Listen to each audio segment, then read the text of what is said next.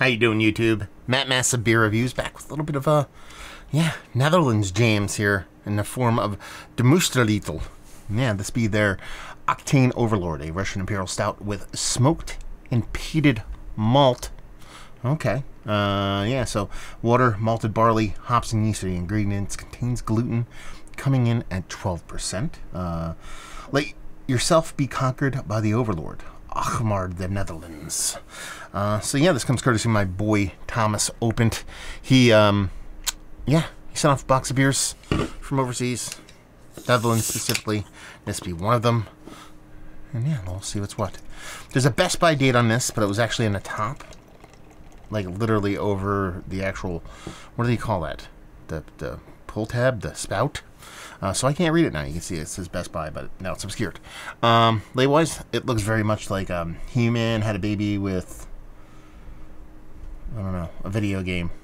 I don't know. Does it make any sense? But yeah, Mad Max. It's like a He-Man character with a gasoline thing. I don't know. Anyway, it's okay.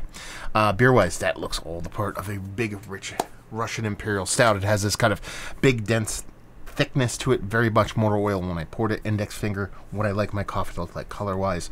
Definitely looks the part of a big burly Imperial Stout. Let's get a nose. Yeah, I mean, there's definitely a bittering component here. I believe it's heavily in roasted malt, but there's also a big hop bitterness to this too. Not huge, but it's definitely big enough to stand up to a beer of this heft. Because there's this nice, rich, kind of semi-sweet kind of chocolate thing going on. Maybe a touch of a little bit of cherry vibes. I get them from Russian Imperial Stouts from time to time. Done and done. It's not all that nuanced or delicate of a beer, obviously, being a 12% Russian Imperial Stout, but it's just kind of forward, bittering, sweet chocolate. A little bit of cherry. Let's dive in. Cheers.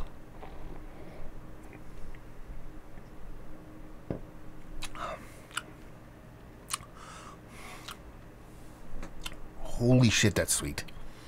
Good God. Wow. That's sweet. Wait.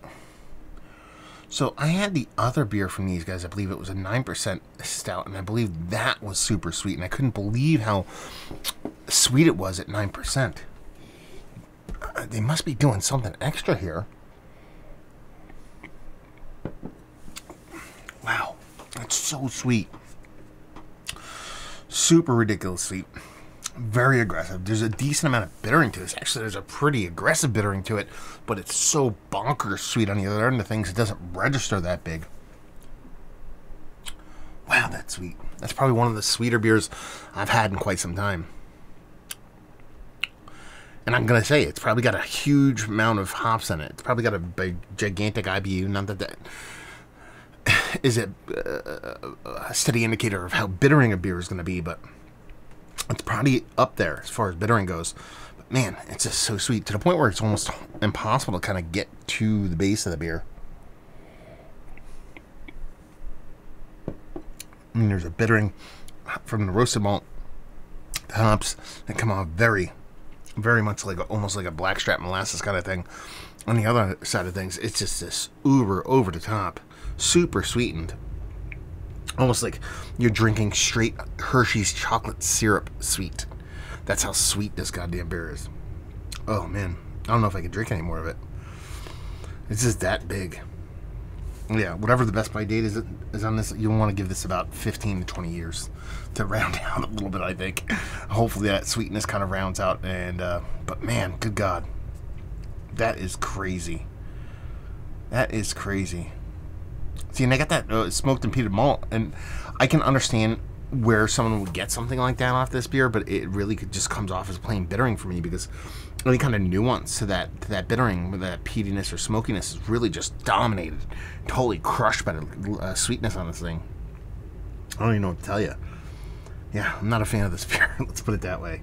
It is ridiculously sweet. That's all I can give you. Because it's just like, no matter what you do, well, you take a sip of it, even though I get little blips and drips and drabs of bits and pieces of more to this beer, it is really just sweet on sweet on sweet. So, yeah, not sure what else to say. Let's talk about it. This is a bit of one of the better Russian Imperial Stouts I've had as of late. No, way too sweet, just so one-sided. It's not even funny. Value and availability, let me know, Netherlands people, and leave you with, if you like what we like this beer, if you like really, really, really, really, really sweet beers, you might find this too sweet, but you might dig it, because that's how much you need to love sweet beers to like this beer. And yeah. Anyway, there you go. Another review in the books. Thank you very much, Thomas, for sending this off. Hopefully you guys enjoyed it down there if you want to talk about it. Massive Beers if you want to check me out doing the social media stuff.